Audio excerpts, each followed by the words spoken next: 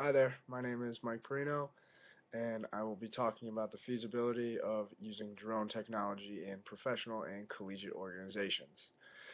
The main positive I said for organizations to consider would be that drone technology is considerably less expensive than the current Skycam technology. Currently, the cameras made by Sony that organizations use for the Skycam technology cost well over $100,000, as well as they require 9 individuals for their setup teams, as well as a setup period of 4 days prior to the event.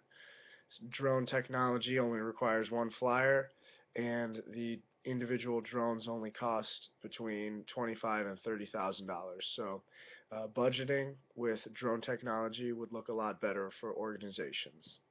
For the negatives, I said the most important one to consider is that many organizations, including the U.S. government, find drones to be a possible threat for all the spectators, players, coaches, anyone involved, because drones are very easy to transport, and many organizations feel as though anyone could strap a bomb or any dangerous materials onto those drones, and many people would be in danger. So that was the main negative I had to consider. So I hope we have a good discussion on this, and hope you have a nice day. Take care. Bye.